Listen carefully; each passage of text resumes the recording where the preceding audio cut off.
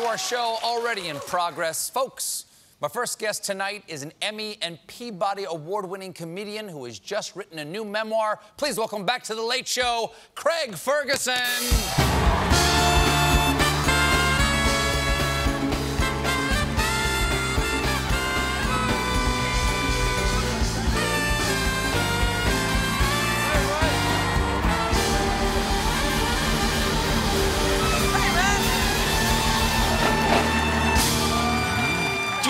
By the way, the untucked shirt. Let me see. It's the untucked shirt. Is it one of those untucked shirts? No, it's just a regular shirt, but I'm going crazy.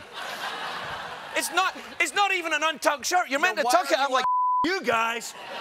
You see, I don't want to give in to the untucking thing because then my belly wins. Yeah. But if I stay tucked in, there's a certain amount of shame that will keep me from letting it all go. At a certain point in life, all men have to either go, pants-wise, Texas or Florida. Let me explain. Texas, how you doing? Florida, hey, how you doing? Wow. Texas or Florida? Under the navel or over the navel? Under or over, Texas or Florida? Oh.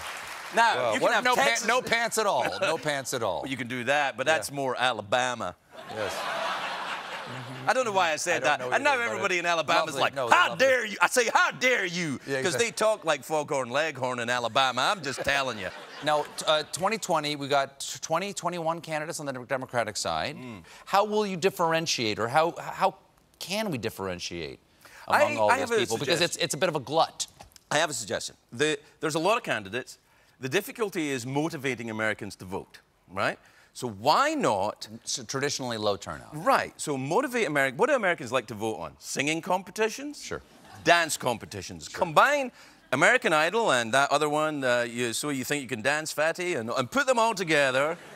But make it part of the Democratic Party process. Introduce a singing segment.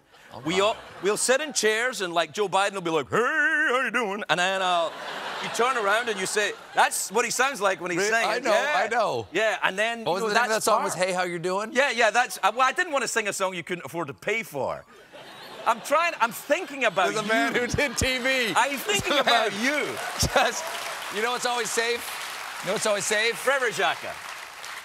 Camptown races, always good. Oh, no, I don't know how safe that is. Oh. No, they don't. I own the rights to Camptown races. Yeah. Oh, wow. Have you been singing that song? Sure, all the time. I'm coming after you, buddy.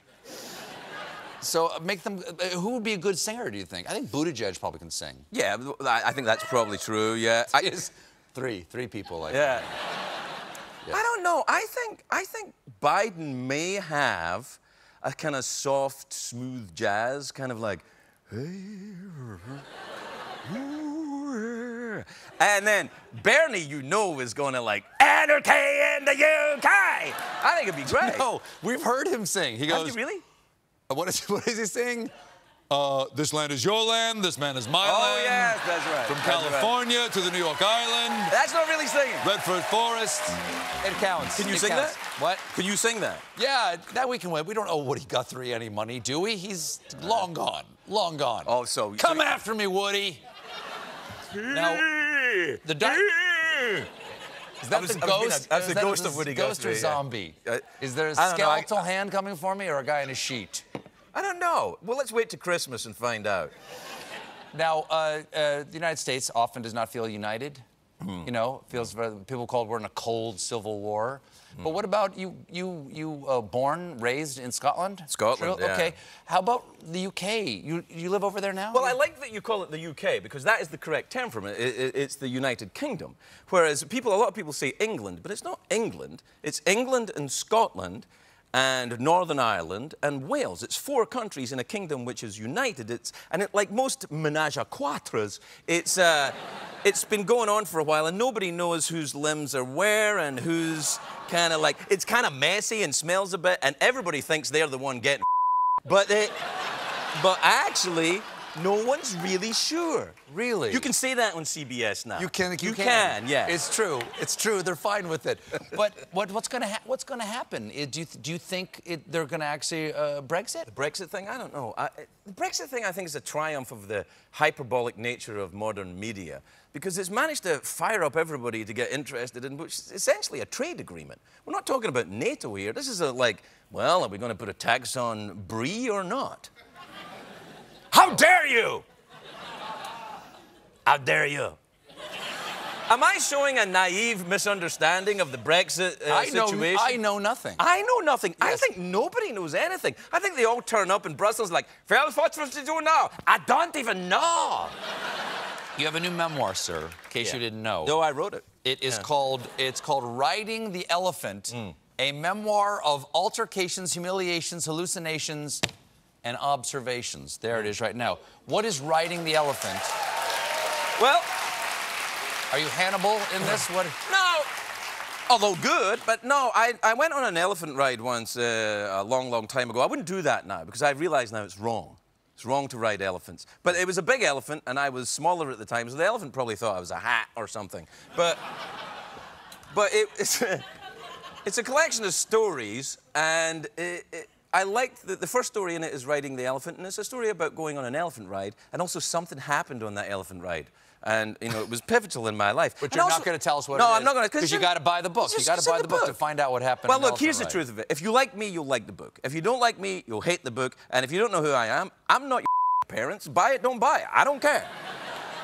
Dude, but okay, so but you had a popular talk show here for 10 years in the United States. Everybody here knows who you are. What about?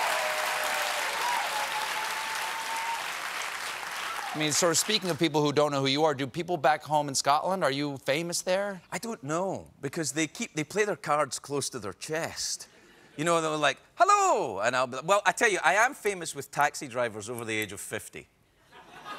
Why? Which is a very lucrative demographic. Why? Why was that? I don't know, I think we all used to drink together at the same time. They became taxi drivers, and I got, you know, kicked out of the country. Yeah, and hopefully they stopped drinking before they drove the taxi. Oh, I don't care for your newfangled ideas, Stephen. You, as I said, you hosted we were in the late night fraternity. You know, we're for 10 years. Is there any aspect of it that you miss? Like, do you miss the monologue or the guests? No, not at all. No, no. I tell you what I'm glad of, and I have to commend you, because when the political situation became what it was, which was after I left, I keep thinking, I wonder how I would have done that. I wonder how I would have coped with that. And I think what you have done is the correct and brave and moral choice, which is you ran at it full pace. I think I would have been tempted to stay away from it. Oh, okay. And I think you're right. I think I would have been tempted to keep running around with a horse and having cheeky banter with the robot skeleton, and that would have been a kind of chicken way to do it. So I'm glad I didn't do that. I'm glad I didn't have to. And now, when I do stand-up, I do this show, it's like an hour and a half long, and I don't mention politics at all to see if I can do it. And that sounds delightful. It actually is a nice break, because all of the stuff that everyone's angry about is still there 90 minutes later. So you can take a little break, tell a few jokes, and then 90 minutes later, they can all start hurting each other again. That's fine. All right. Yeah. Yeah. That should be on the poster. If you'd read the poster, Stephen, you would know it is on the poster. Well, I'll read the book. It's called Riding the Elephant. It's on sale this Tuesday. The man is Craig Ferguson. We'll be right back. Thank you, Craig.